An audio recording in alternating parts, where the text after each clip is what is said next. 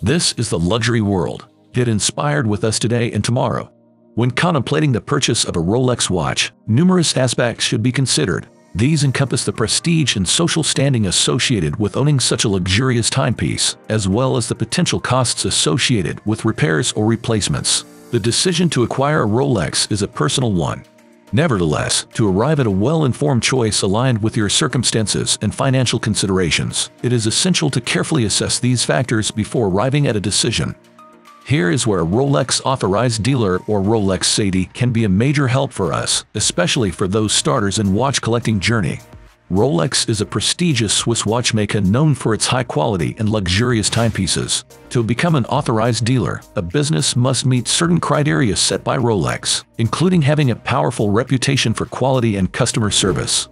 Rolex Authorized Dealers typically offer a range of Rolex watch models, including popular lines like the Rolex Submariner, Rolex Datejust, Rolex Datedate, and more. They also provide after-sales services, such as maintenance, repairs, and warranty support for Rolex watches. If you are interested in purchasing a Rolex watch or seeking services for your Rolex watch, it is recommended to visit an authorized dealer to ensure you are dealing with a reputable source and to have access to genuine Rolex products and expertise. In today's video brought to you by the Luxury World, we will share with you an insight from the Rolex AD, and we will assess the situation by understanding how the Rolex AD works. If you have not already subscribed to our channel, we encourage you to do so now to stay informed about our future videos. For today's topic, we are going to feature a highly charged interview with an employee working at an NXT Leather authorized establishment. This individual reached out to vent their grievances and share their deep frustration regarding their work and superiors. They are said to reveal some astonishing insights into the inner workings of the company, shedding light on matters that are typically hidden from the public eye and rarely disclosed to regular employees like us. For obvious reasons, we cannot disclose the specific authorized dealer in question. However, the important thing is that we are here to share the frustrations expressed by the employee who has requested us to convey their concerns through this platform. To address this matter straightforwardly, we will read the crucial paragraphs verbatim for your consideration. The employee begins by stating, "There seems to be a clear absence of diversity within the management team, resulting in the promotion of certain colleagues primarily because they fit a specific category." The employee admits it is not entirely sure what this entails, but it does not appear to promote inclusivity. When presented with the alternative of promoting industrious colleagues with significantly more experience, the employee raises a valid concern.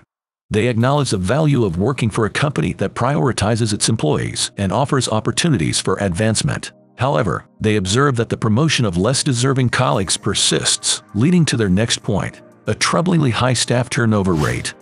According to the employee, the company used to be known for investing in its staff, yet they now struggle to maintain even the minimum staff count necessary to operate the showroom efficiently. What is particularly worrisome is that a general manager was appointed during a period marked by substantial staff turnover. They describe several undesirable traits exhibited within the management team, including manipulative behavior and excessive micromanagement.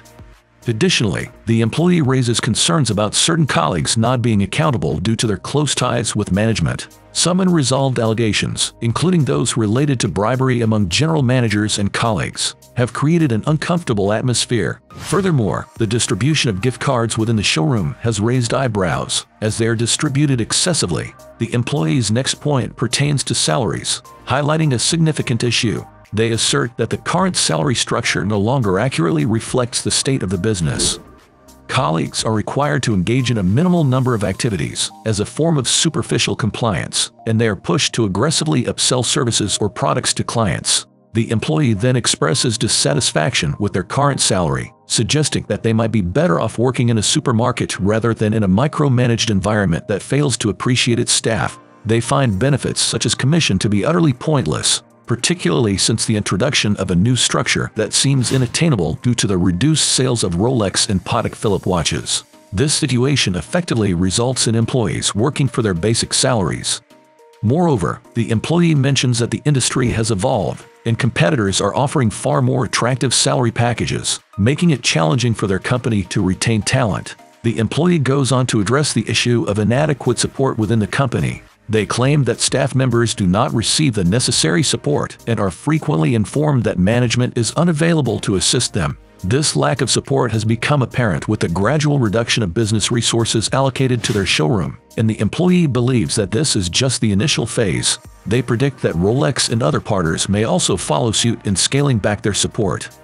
In this challenging environment, the employee notes that the teams are burdened with excessive workloads and are not compensated adequately for their efforts, further emphasizing the strain on employees. The employee provides a striking example of frustration within the company by sharing an incident that occurred the previous week. They recount how a Rolex colleague followed a similar course of action, accessing the safe, selling a significant quantity of Rolex products to the same client, and promptly resigning afterward. This event underscores the level of dissatisfaction that some employees, including those who have dedicated years to the company, have reached. The employee expresses that despite their long-term commitment, they feel that they receive little in return, particularly due to a deficient commission system. They emphasize that commission is only earned based on what they sell, and any showroom targets are adjusted upward deliberately to avoid paying higher commissions. The employee also mentions that they attempted to allow the company to investigate these concerns internally before going public, but their concerns went unaddressed. It is important to recognize that the information provided represents one perspective, and it cannot be personally guaranteed or independently verified as an accurate reflection of the situation. However, there does seem to be a recurring pattern and theme in the concerns expressed by authorized dealer employees.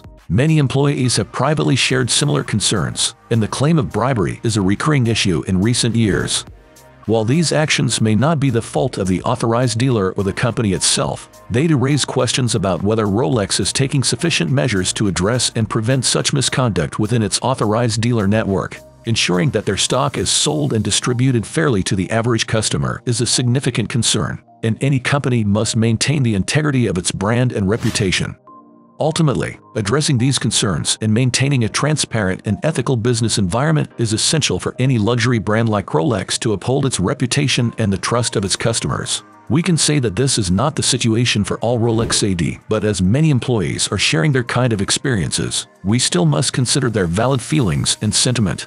Now, what could this tell us as a customer of Rolex AD? Some customers report feeling pressure from sales associates to purchase additional accessories or services when buying a Rolex from an AD. This can make the buying experience less comfortable for some individuals. Rolex watches typically hold their value well, but the initial premium paid at an authorized dealer may not be fully reflected in the watch's resale value.